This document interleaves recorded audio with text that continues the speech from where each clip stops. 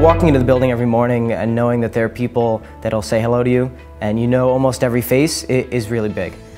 You're able to feel like you're in a community that knows you very well, and that gives you the confidence to go out in the real world. Loyola is not just a high school. It's really a foundation for the rest of our lives because the values that we learn here make us the people that we are. The fact that it's such a small community really enhances the experience every single day. Loyola School challenges our young men and women to become intellectually fulfilled, open to growth, religious, loving, committed to doing justice, in keeping with the Ignatian spirit of Cura Personalis. Loyola School is committed to challenging its students and expanding their knowledge and developing their skills.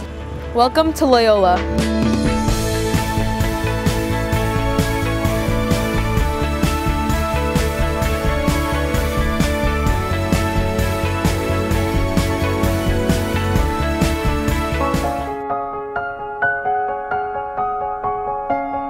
Service is at the core of who we are as a Jesuit school.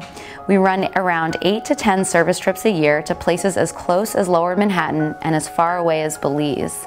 Your help allows us to keep funding these trips and explore new ones, where students are able to experience firsthand what it means to be women and men for others. When we have that awareness of the world in which we live and we're kind of forced to think critically about these issues, and we combine that with this world-class education, I believe that you kind of have the catalyst to do something important.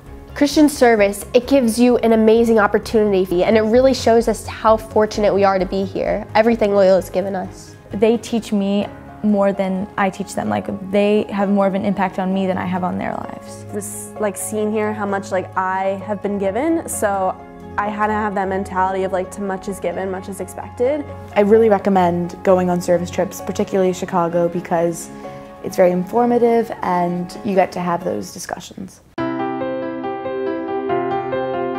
Originally, I did not expect to come to this school. It seems like a very far out of reach opportunity, but my mom just stumbled upon it and thought that I should apply just to see what would happen.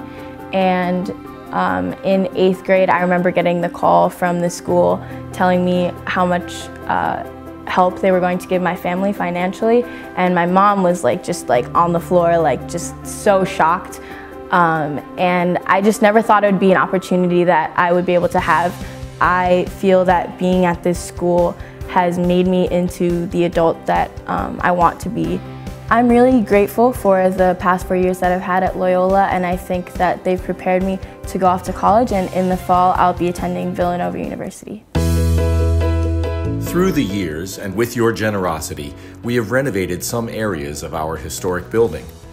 From the rooftop field to the art room and Gannon Theater, from the science labs to the library and Magis Center, we have created new learning spaces and updated technology. This year, we are asking your support for future building projects as we continue to invest in making Loyola an exciting and contemporary place to learn for our students now and in the future. We got the new rooftop, so that gave us the opportunity to have a field and a garden. I'm really grateful for the rooftop field because before we had that field, from a soccer perspective, we had to charge out to Central Park and to something that wasn't even a field really. And now thanks to the field, we can actually have real civilized practice.